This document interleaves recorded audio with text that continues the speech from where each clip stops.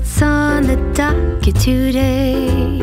What will we document? Welcome to Doll Doc.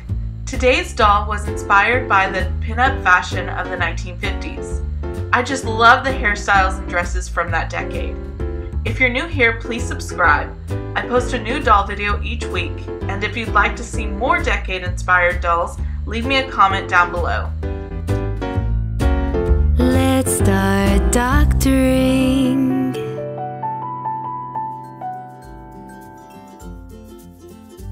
I researched many different pinup hairstyles and sketched out what I wanted my doll's hair to look like. I knew I wanted her to have a natural hair color, so I got out my yarn wefts to see which would work best for her victory rolls.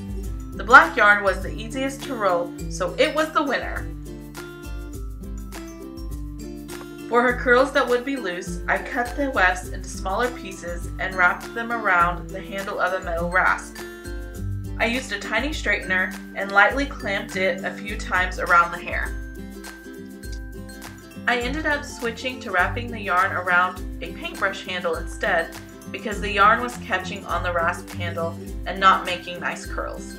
Once I had curled and curled and curled, I began placing them on the wig cap. I like to stagger the curls instead of putting them one on top of the other. I knew with the victory rolls there was a potential to see the edge of the wig cap. So to fix that, I glued a weft to the inside of the cap so when I formed the curl, it would help hide the cap. Also, plastic film was my best friend when making this wig. I used it to separate and protect the curls as I worked on the other styling. Now I fill in the rest of the cap with wefts. This Saturday, a bonus video on how I make my wefts will be coming out. Be sure to turn on the notification bell so you'll be alerted to when it's here.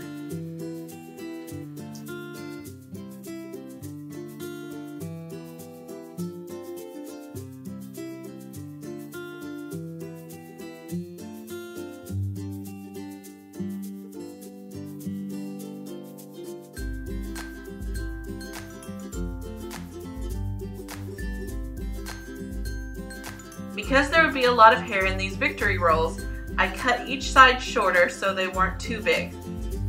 Then I straighten them again and apply a good layer of hairspray before rolling them up with a makeup brush handle.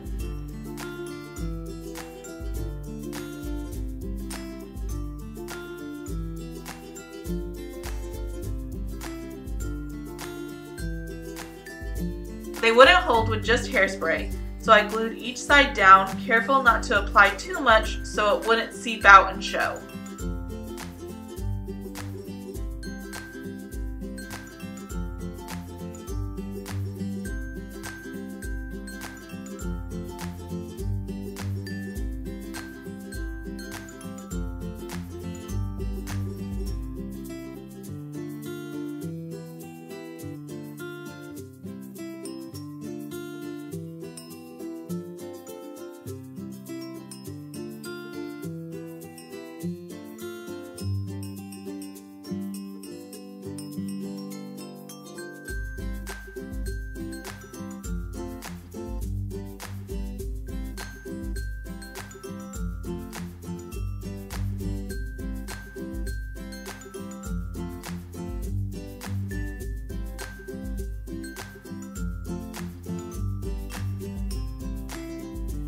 To help the rolls stay in place while drying, plastic film came to the rescue.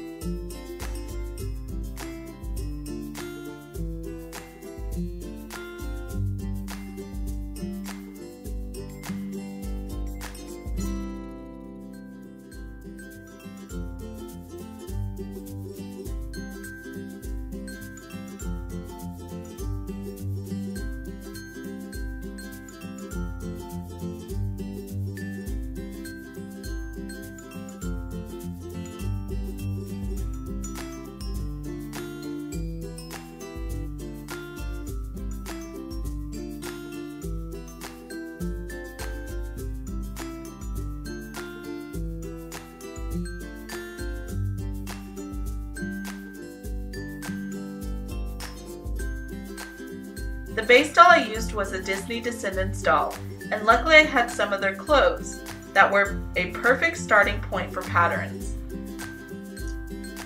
I modified the skirt some to be longer and flare out more.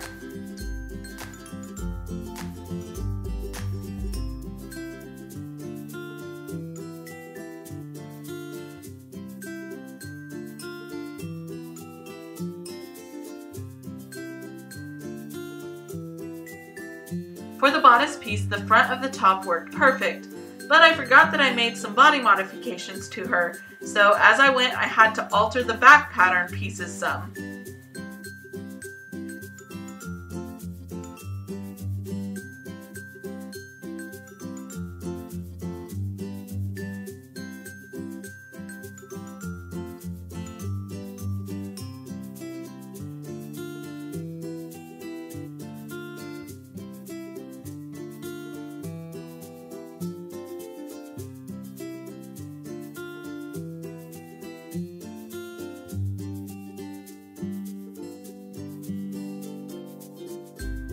I started this outfit by sewing a simple halter strap.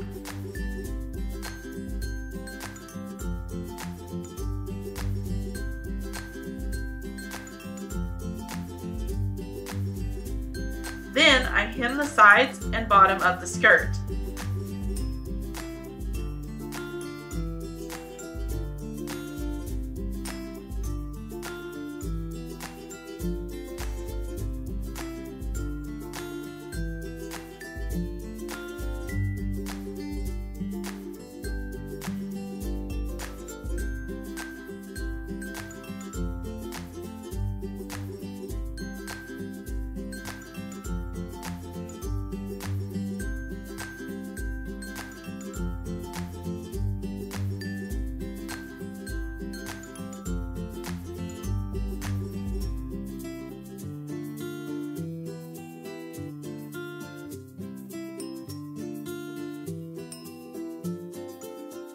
For the waistline of the skirt, I did a gathering stitch so I could gather it and line it up to the waist of the dress top.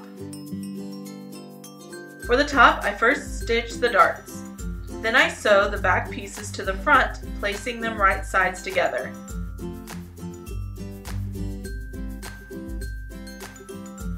Then I hem the neckline of the top.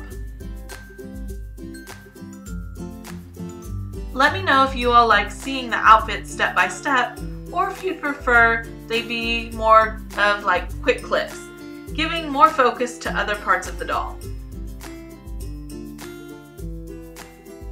Now it's time to join the top and bottom of the dress. I line up the waistlines and sew them right sides together. Then I sew close the back of the dress, leaving room for her hips to go through. Next I added the strap. This would have been much easier to do before sewing the skirt on. Using hand stitching, I added a sweetheart neckline shape to the dress. Shoe time! I was happy I had Descendant shoes that were similar to the vision I had in mind.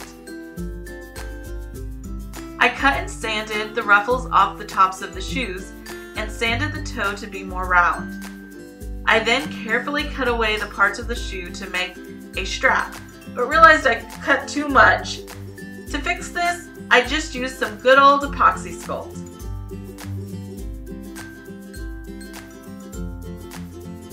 Once that was cured, I painted them black, sealed with hard coat Mod Podge, and added a red stripe to tie in with the flowers for her hair and the belt I was making.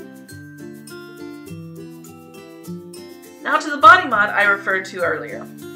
I trimmed down the seam plastic and buffed away the shine.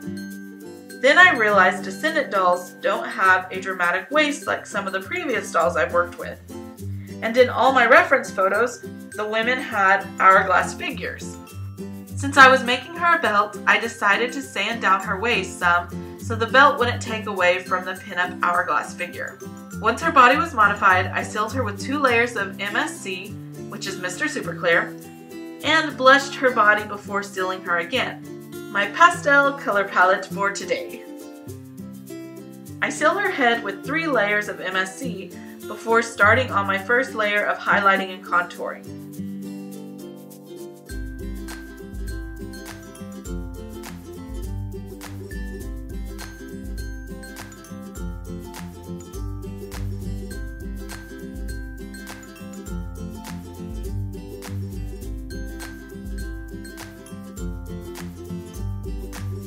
Then I sketched on her eye placement. Always still before this step. I redid her eye shape several times and was so happy I had stilled my previous work so I could wipe away my mistakes without ruining everything. I'm curious, what is your favorite fashion decade? Let me know down in the comments below. Mine has always been a tie between the 1920s and the 1950s.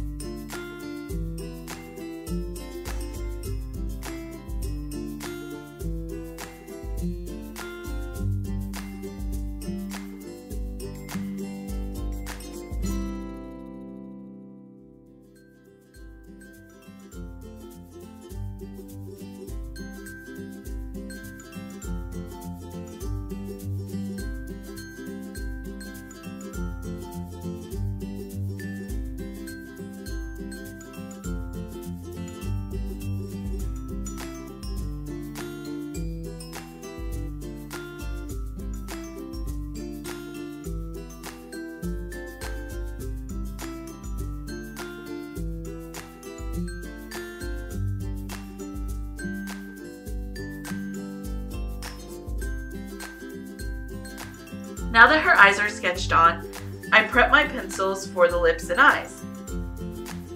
I try to get them as sharp as I can. I went with a brown shadow this time since I wanted her irises and lips to be what stood out.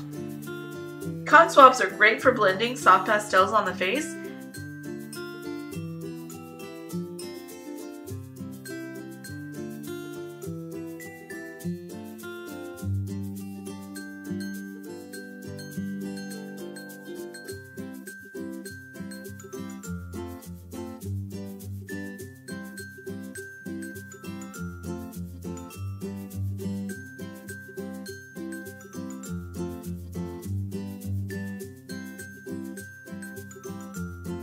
I go through my normal routine of laying down the base color of the eyes, but for the lips this time, I colored them in with a vibrant red to give them that pinup pop.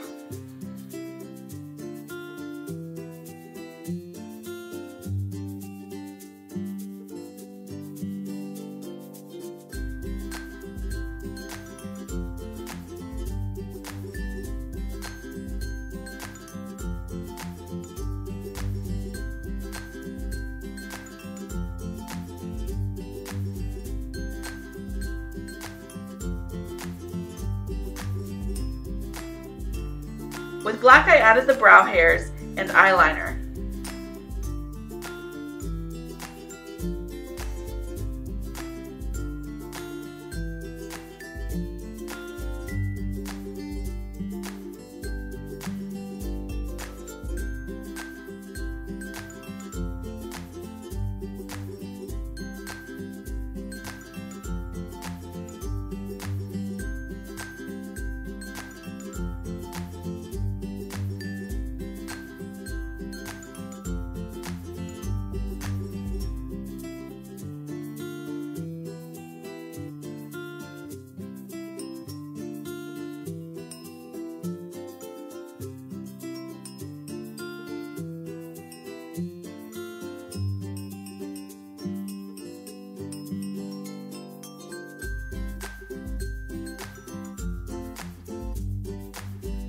With each layer, I like to add highlights and shadows. This brings a lot of life to the face.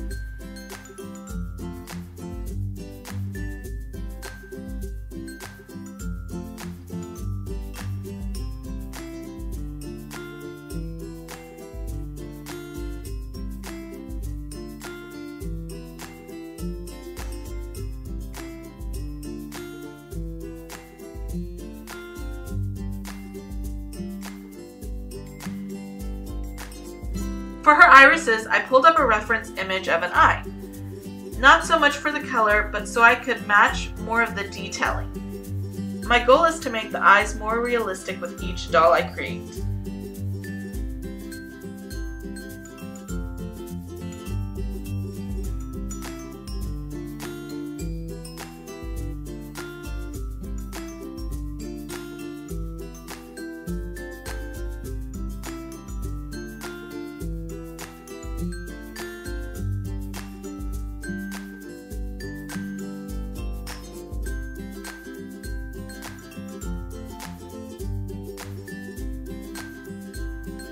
I added a light shadow of black pastel under her eyeliner to give dimension to the eyes.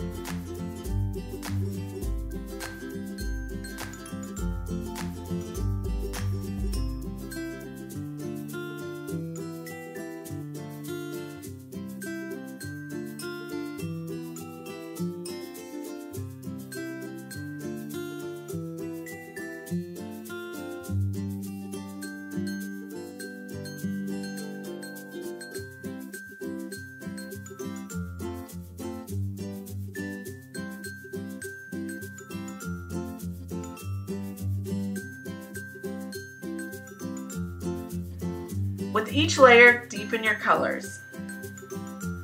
I also thickened her eyeliner to give her a nice wing.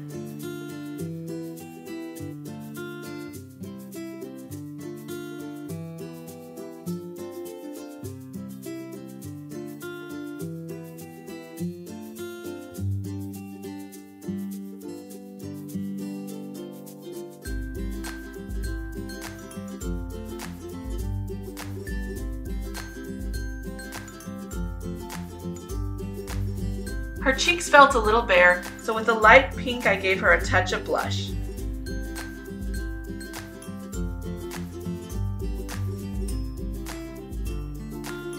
I always resharpen my pencils for the eyelashes.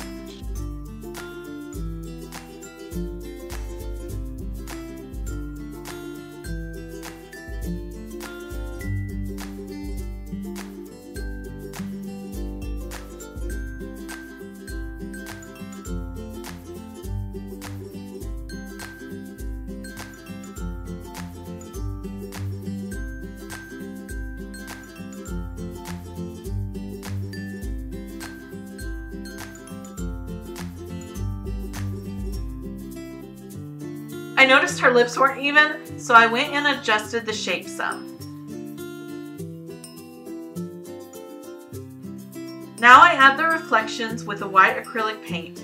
I know, I get carried away with them at times. I'm trying to get better.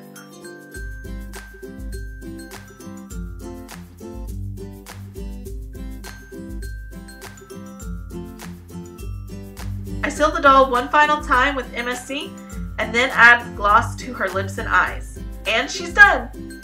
She's ready for her photo shoot. I just love her.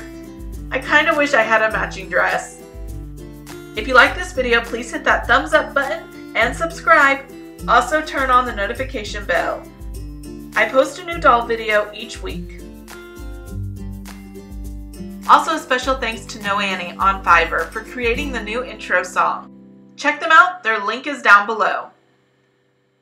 Thanks for watching!